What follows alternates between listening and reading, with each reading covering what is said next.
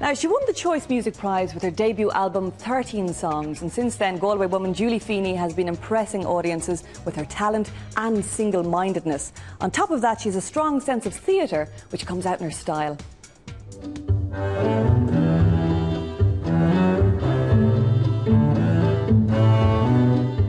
When it comes to having an individual and eclectic look, it's really hard to beat Galway woman Julie Feeney. This woman likes to do her own thing. So we've come here to the newly opened Cliff House in Dublin St Stephen's Green to check out her style. Love's most famous friend. Now, Julie, there are a few things we must clear up first.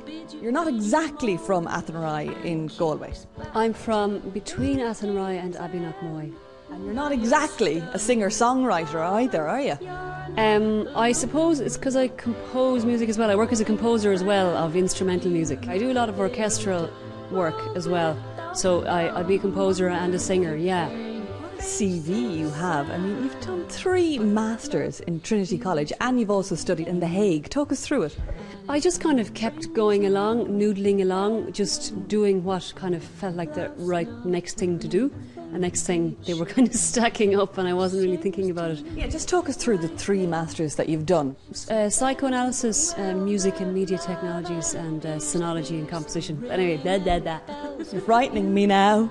Now, whatever about your music, it's so individual. Also, your style is too. How would you describe your style, or would you even describe it at all? For my stage work, it depends on the album I'm on, and on Pages it's very much fairy tale inspired, because the music, the world that I wanted to create was very much a fairy tale world, that cosy, nice place that you go to when you're age 6 that you can still remember. So I do like to mirror that. Talking about that fairy tale theme, just talk us through the first look here, because this black dress, it's beautiful, but there's something of the child still about you.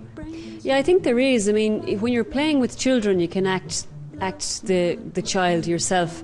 For me, it's when I'm on stage or when I'm trying to get costumes that come from the core of the fairy tale world. So I do like the baby doll kind of look. So this hoop skirt, you're probably going to kill me, but it does remind me a little bit of Lady Gaga's style. That's funny, but yeah, we actually had it. I wore it before Lady Gaga wore it. Yeah, you got in there first. No, I did. I mean, for me, I see Little Red Riding Hood theme, like the kind of, that's where I see him, and Attack on Humans made it exactly the way that I had envisaged in my head, and the Christopher Kane jumpsuit just works inside it. I know not your heart or your mind or your name. You're Achilles' heel or from where you came. I take it you're not shy when it comes to being on stage, at least. No, I'm not shy at all, and I love bringing the audience. I go into the audience quite a lot, so there's a lot of audience interaction, and we have a lot of fun, and I always make sure we have a lot of fun. You know, for open-minded people and people who get what you do, that's all grand, but what about people who don't? I mean, do you get a lot of, oh my God, what's going on here, reactions? I never get it in the show, because you've got 90 minutes, and over the whole show, I've never had anybody. No, I just like to make people, you know, I like the world myself, where you're nice and relaxed and it's fun, and everybody likes being a child, so I don't think I don't get too much objection. Well, we certainly have no objection to your individuality and applaud your strong sense of self, Miss Feeney. Ash, I can't believe you got her to stand on the table. I couldn't get her down off the table, Glenda. Well, that's all from us for today. We're coming up tomorrow, painting the town red.